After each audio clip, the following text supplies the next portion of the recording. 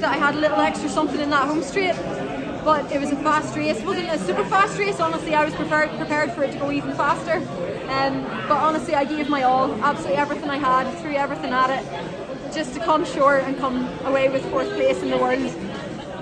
It's amazing to be disappointed with that, and I'm very happy to say that I'm disappointed with that because I believe I belong here, and this has given me a lot of confidence going into the Olympic year next year that I can be out there competing with the best in the world. It's first European back. I'm showing where us Irish belong. I'm very excited to see the rest of my teammates race for the rest of this championship. There was a point in that home straight where you made up ground fractionally on Safan. Was there a point where you realised that she'd gone? No, honestly, I came into that home straight and I pushed. I thought, sugar of my legs, I believe a lot of it's in your head. I thought I'm going to tie up, and I told myself, no, you're not going to tie up. I feel I held my form really well. I was very strong, and I hope whenever I look back I see that.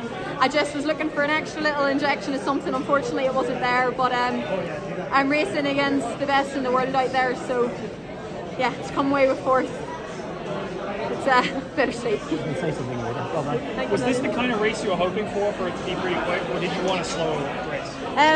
To be honest, I don't know what it was running, but I was prepared for it to go even faster. You're running out there with Faith, who's raced all the time over 1500 metres, just went sub 350, so you just don't know what she's capable of, and nobody ever knows what Safan's going to do. So I was ready for it to be even faster. I feel like I ran a tactically really good race.